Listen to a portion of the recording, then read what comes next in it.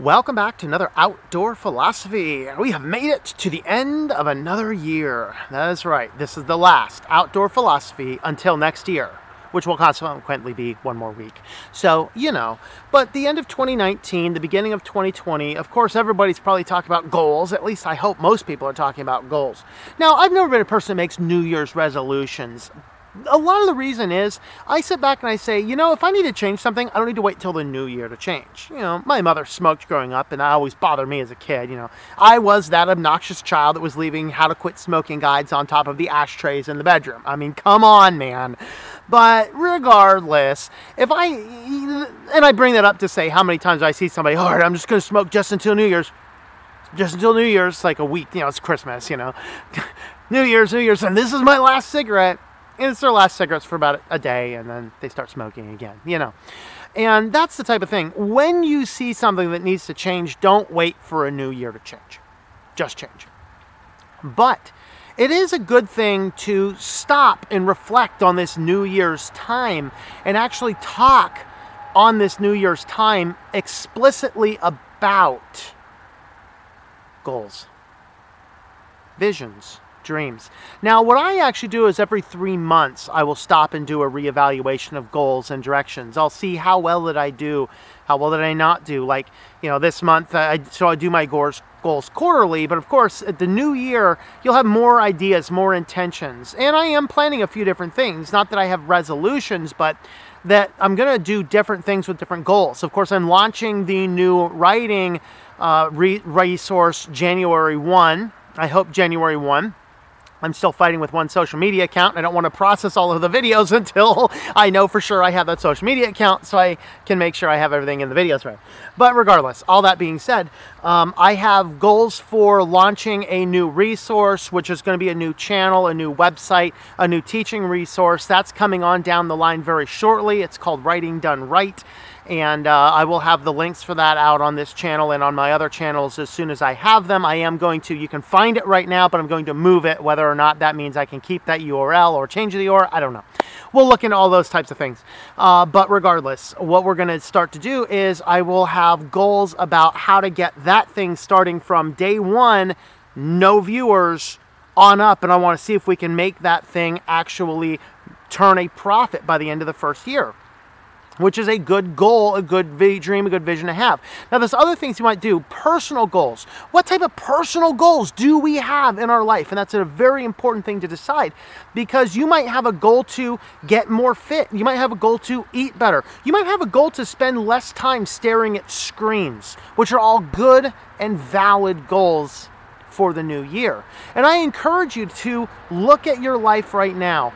Even though I'm not a huge fan of New Year's resolutions, I do encourage you to look at your life right now and determine, are there things you could change, and what are you waiting for?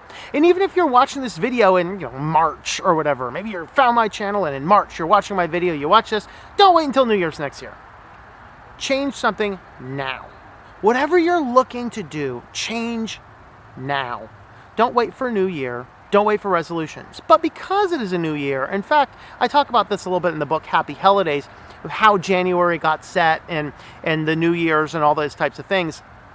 And basically, January happened is based on the god Janus. And is it Janus or Janus? I forget.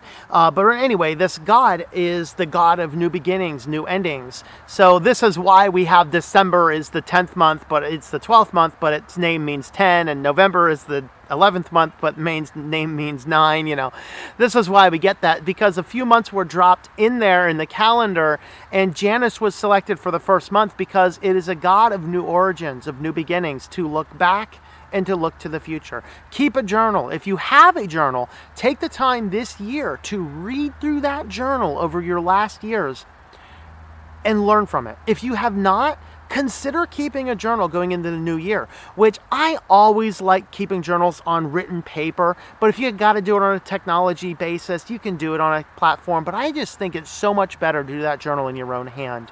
It's so much more useful. Consider that as a thing. Considering going into this, of course, at the beginning of the 2010s, we talked about this a couple weeks ago, at the beginning of the 2010s, we saw this revolution that caused this social media and this phone and this screen addiction. Look at curbing that this year. Look at spending less time on your phone. Find 3 apps and turn off notifications altogether. And instead of looking at that app on your phone when it beeps, look at that app on your phone when you've scheduled time for it. And don't look at it other times than that. Turn off notifications. The only notifications I have are text messages and phone calls. Nothing else notifies me on my phone. I don't want to hear it. I don't want to see it. I do not want stuff to be coming down and going, oh, I'm in the middle of doing something, and I gotta stop. Takes my attention off of what I'm doing. I lose productivity. I lose the moment to go see what that message and that beep was. Don't let Facebook beep you. Don't let Twitter beep you. Don't let any of these social platforms, don't let YouTube beep you. Not on your personal device. If you have notifications turned on, subscribe to the channel and set on those notifications for your web browser when you're in front of the computer. It's already your time. Get notified when things are coming up. Excellent idea. But not on your device, because it's going to distract you from the things. The ultimate goal is to become more productive in your life going into the new year. That is what is so important. So evaluate your life. Look at the last year. Consider the things that you could do going forward into the new year, and look at the various options that you have for making 2020 a more productive year for you than 2019 was.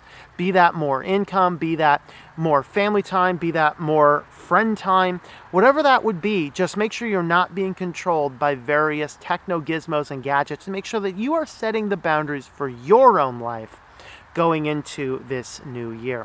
So that's what I want to say. Happy New Year to you, and we will see you next year. Actually, I think I have a couple more videos at the end of this year, but anyway, we'll go on from there, and we'll chat later. So thanks for coming along on this outdoor philosophy, and I hope that you enjoy your daily walk in our Lord.